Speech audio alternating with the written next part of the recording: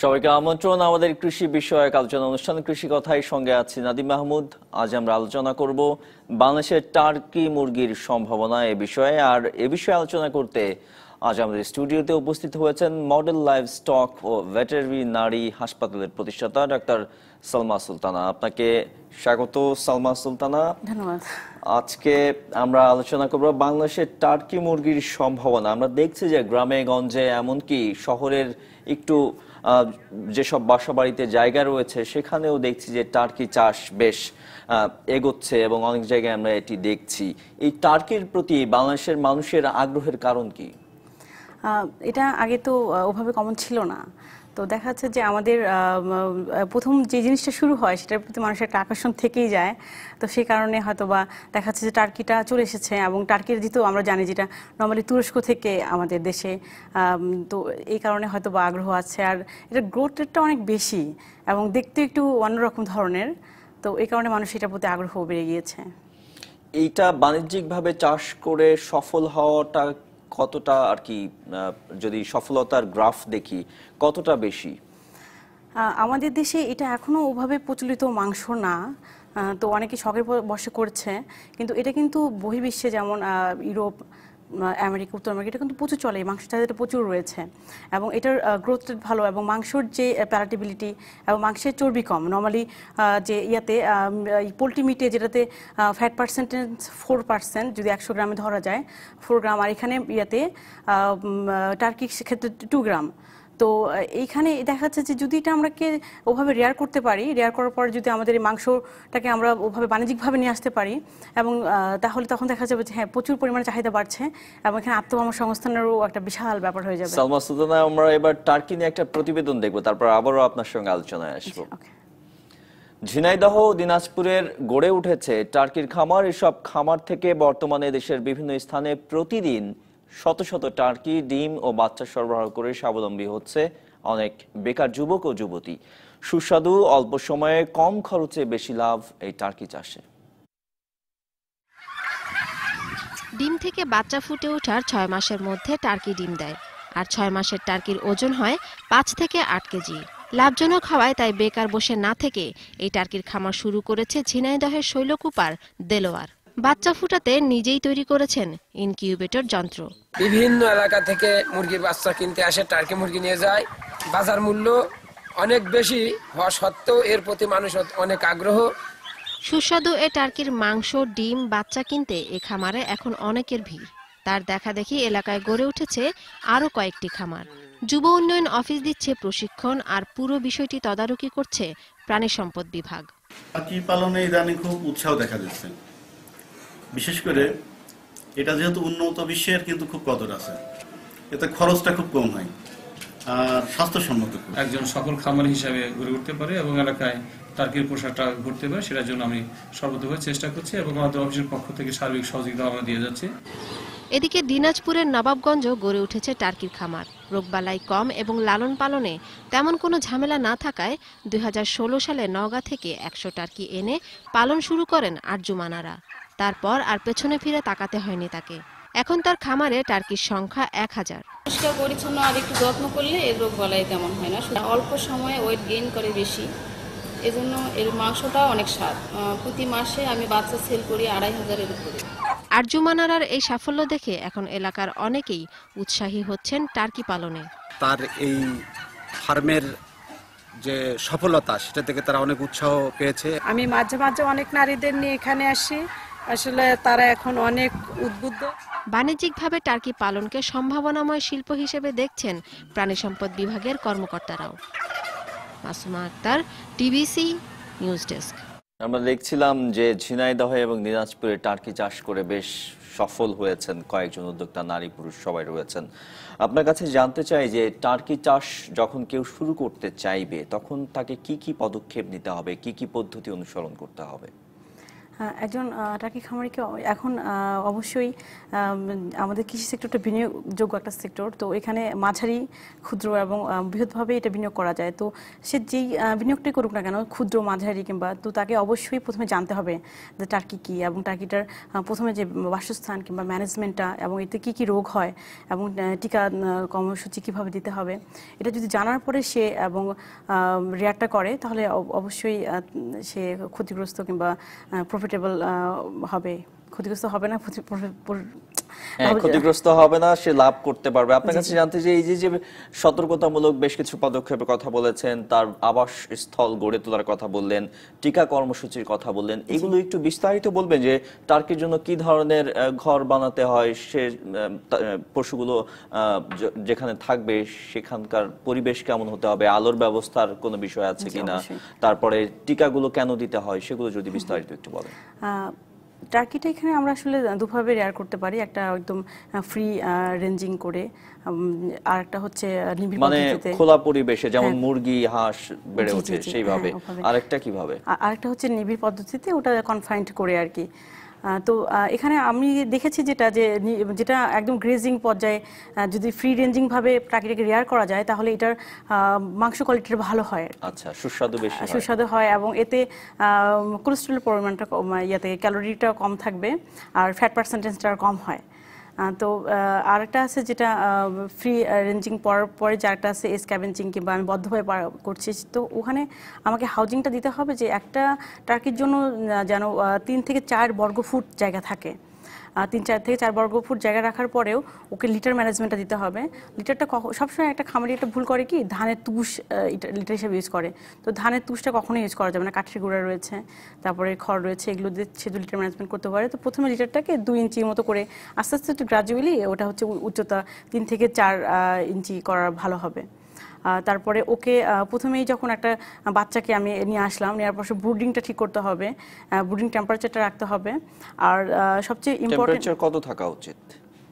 আচ্ছা, হাউজিং এর জন্য ব্রুডিং টেম্পারেচার এটা ডে লাইট, তারপরে আবার দিনের উপরে নির্ভর করছে, যেমন এনভায়রনমেন্টের উপরে। যেমন এখন মোটামুটি শীত না গরম না এই পরিবেশটা, আবার মাঝে মাঝে হচ্ছে গরম, তখন ওই টাইমে ওই টেম্পারেচারটা মেনটেন করে দিতে হবে আর কি।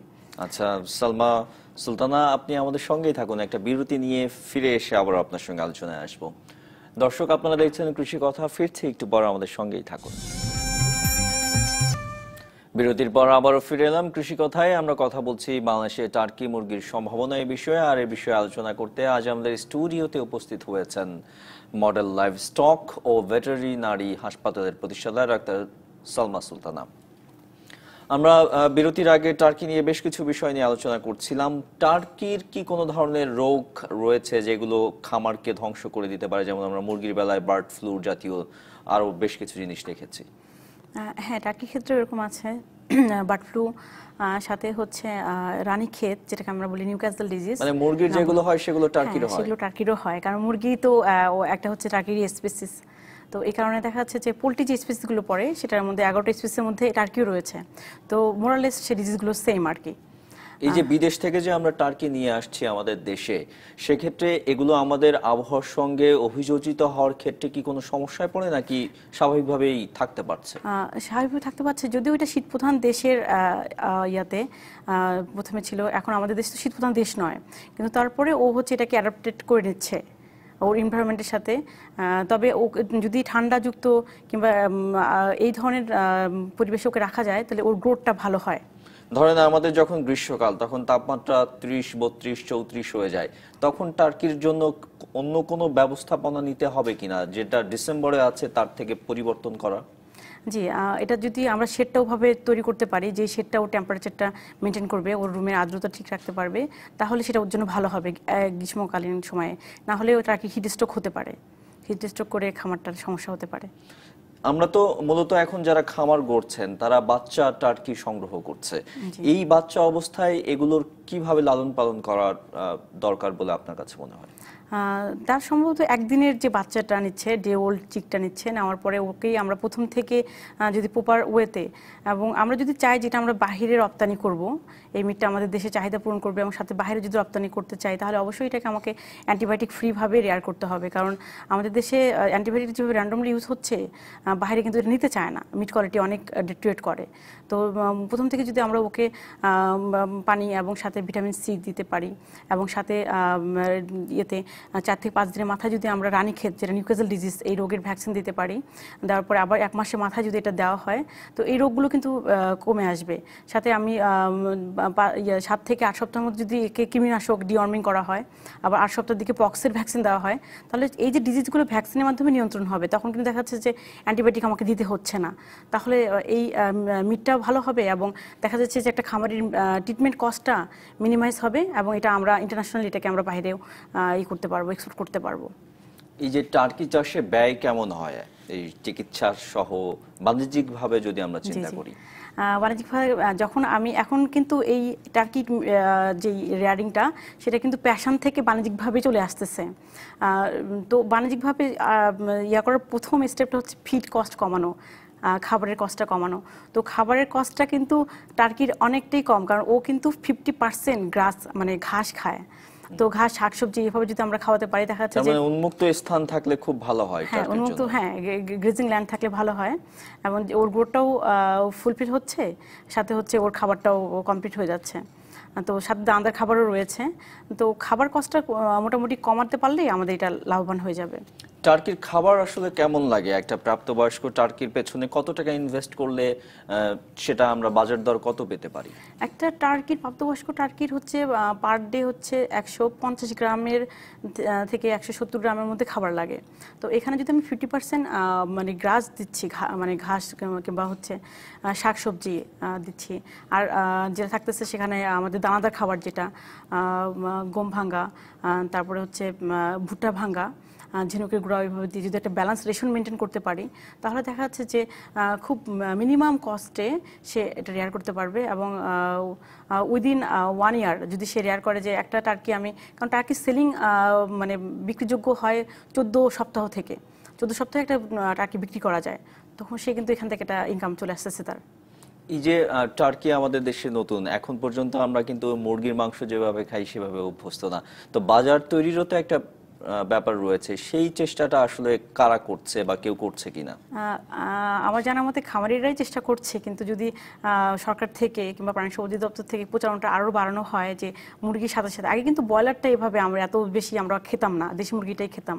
তো ব্রয়লার যেভাবে এখন খুব বেশি মানে প্রচলিত, মানে সবসময় দেখা যাচ্ছে যে প্রতিবেলায় ব্রয়লার থাকছে, ওভাবে যদি প্রচারণা চালানো যায়, এবং টার্কি মিটের যে গুণাগুণ পোলট্রি মিটের পাশাপাশি এটা কীভাবে আমরা দেখছি, এটা যদি এভাবে প্রচারণাটা বাড়ানো যায়, তাহলে এটা আমরা খেতে মানে খাবো, এবং মানে যারা ভোক্তা, কনজিউমাররা, তারা আগ্রহ প্রকাশ করবে। তখন খামারি কিন্তু ওই যে সে রেয়ার করছে, তার কিন্তু একটা এখান থেকে মানে লস হওয়ার সম্ভাবনা নয়। টার্কির ডিম কি খায়? জি, টার্কির ডিম খাওয়া যায়, আমি খেয়েছি। ওটা কেমন? মোটামুটি সেম, তবে মুরগির ডিমের মতো। ওর যে যে এগ শেলটা আর কি, কাভারটা, সেই কাভারটাতে একটু দাগ রয়েছে আর কি, ছিটে ফোটা দাগ রয়েছে। তো কিন্তু খাবারটা টেস্টটা একদম মুরগির ডিমের মতোই, তবে ওর স্মেলটা একটু কড়া। আচ্ছা, বাংলাদেশে আপনি কি ভবিষ্যৎ দেখছেন? এই যে নতুন টার্কি আসছে, বাংলাদেশে খামার গড়ে উঠছে, বিশেষ করে তরুণরা, তারা এই টার্কি চাষ নিয়ে নিজের জীবন বা নিজের অর্থনৈতিক জীবন বদলের একটা স্বপ্ন দেখছে, সেটা কি টার্কি দিয়ে সম্ভব? হ্যাঁ, নিঃসন্দেহে। কারণ আমাদের দেশে হয়তোবা আমরা এখনও টার্কি সম্পর্কে ওভাবে জানি না, টার্কি খাচ্ছি না, টার্কির ডিমও খাচ্ছি না, তবে বহির্বিশ্বে এটা প্রচুর চাহিদা রয়েছে। ইভেন এই যে সামনে বড়দিন আসছে, আবার 1 তারিখ, জানুয়ারি 1 তারিখে এরা কিন্তু উৎসবে পালন করে, এবং আপনি হয়তো জেনে থাকবেন যে ওর থ্যাঙ্কস গিভিং একটা ডে আছে, এটাকে অনেক সময় টার্কি ডেও বলা হয়। সাধারণত উত্তর আমেরিকাতে এটা মানে নভেম্বর মাসের 4র্থ সপ্তাহের বৃহস্পতিবারের দিন, আর কানাডাতে হচ্ছে কি বলেন অক্টোবর মাসের 2য় দ্বিতীয় সোমবারে তারা এই ডেটা পালন করে থাকে। এখানে সব টার্কি রেসিপি থাকবে। আচ্ছা, তো এটা যদি আমাদের দেশে তো চাহিদা রয়েছে, এটা যদি আমরা ওভাবে অর্গানিকভাবে কিংবা অ্যান্টিবায়োটিক মুক্তভাবে রেয়ার করে আমরা বাইরে দিতে পারি, তো আমাদের প্রচুর বেকার এখানে ইনভলভ হতে পারবে। এবং যেটা হচ্ছে বিশ্ব ব্যাংকের রেকর্ড অনুযায়ী আমাদের দেশে বেকারদের সংখ্যা হচ্ছে 14.2%। তো এখানে এটা হিসাব করে দেখা যাচ্ছে যে এখানে যারা বেকার রয়েছে 2 কোটি 2 লাখের মতো, এবং প্রতি বছর এখানে 13 লাখ করে শ্রমবাজারে ঢুকছে। তাহলে এদের যে আমাদের টোটাল জনসংখ্যা, তারা 10 কোটি কর্মক্ষম, তার ভিতরে 5 কোটি তারা কাজ পাচ্ছে আর 5 কোটি পাচ্ছে না। তো আমাদের ছেলেদেরকে, যে আমাদের যদি যুবক সম্প্রদায়কে এভাবে আমরা আগ্রহী করতে পারি, তাহলে তাদের কর্মসংস্থান হবে, সাথে প্রোটিনের চাহিদা পূরণ হবে, এবং দেশে কিন্তু দেশ থেকে এটা বাইরে যাচ্ছে। সুতরাং বাংলাদেশের ন্যাশনাল জিডিপিতে এটা বড় অবদান রাখতে পারবে। পোলট্রি শিল্পে একেবারেই টার্কি নতুন একটা আমদানি, তো এই শিল্পের একটা নতুন সংযোজন হচ্ছে টার্কি। সেক্ষেত্রে এই শিল্পের কোনো নতুন উদ্যোগ প্রয়োজন কিনা? জি, অবশ্যই। সেটা কি ধরনের উদ্যোগ আপনারা আশা করছেন? আমাদের সরকারি সবচেয়ে বড় যে উদ্যোগটা, সেটা সরকারের কাছ থেকে যদি আমরা পাই, আমাদের খামারিরা যদি পায়, তাহলে এটা ভালো হবে। সরকার যদি তাদেরকে প্রশিক্ষণের ব্যবস্থা করে, যেমন আমাদের ট্রেনিং সেন্টারে কিন্তু প্রশিক্ষণ দিচ্ছে, এটা কিন্তু একটাই বাংলাদেশে এখন পর্যন্ত, আর যুব উন্নয়ন অধিদপ্তর থেকে দেওয়া হচ্ছে। যদি স্পেশালিভাবে অধিদপ্তর থেকে প্রতিটা উপজেলাতে করা হয়, কারণ উপজেলা ভেটেরিনারি হসপিটাল রয়েছে, ওখানে উপজেলা কর্মকর্তারা রয়েছে, প্রতিটি উপজেলাতে যদি ইয়ুথদেরকে, যুবকদেরকে সংগ্রহ করা হয় এবং তাদেরকে যদি এই রেয়ারিংয়ের উপরে স্পেশালভাবে প্র্যাকটিস করা হয়, এবং এই যে ডিমটা সে পাবে কিভাবে, এখন কিন্তু প্রচুর দাম হচ্ছে, যে সে একদিনে একটা বাচ্চা নেবে, সে বাচ্চাটার দামও কিন্তু অনেক বেশি, একজোড়া বাচ্চা কিনছে। তো এই দামটাও যদি কমে আসে, তখন আমাদের যুবকরা অনেক বড় একটা সাপোর্ট পাবে। সালমা সুলতান, আপনাকে অনেক ধন্যবাদ আমাদেরকে সময় দেওয়ার জন্য। ধন্যবাদ আপনাকেও। দর্শক, এই ছিল আমাদের আজকের কৃষি কথায়। আগামীকাল কথা হবে পিস প্রজেক্টের জিএম ও পরিচালক ডক্টর আকন্দ মোহাম্মদ রফিকুল ইসলামের সঙ্গে। ডিবিসির সঙ্গেই থাকুন 24 ঘন্টা।